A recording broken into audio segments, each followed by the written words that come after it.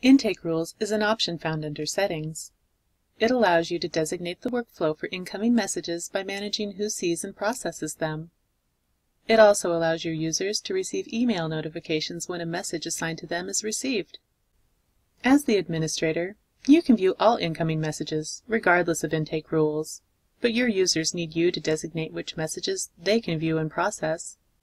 You can do this by assigning a specified internal or external No-To address or fax number to a user or users. Create rules by typing a descriptive name. If you're a Step Into Interoperability user, you'll choose between rule types, since intake rules are also used for assigning triaged messages to users. Next, choose the No-To address or fax number messages are sent to, or if desired, from.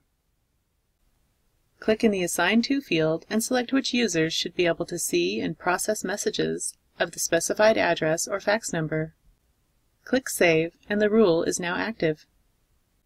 If you need to edit or delete a rule, you'll find them in the pane on the right. Mouse over the rule and click the caret to access the drop-down menu for options.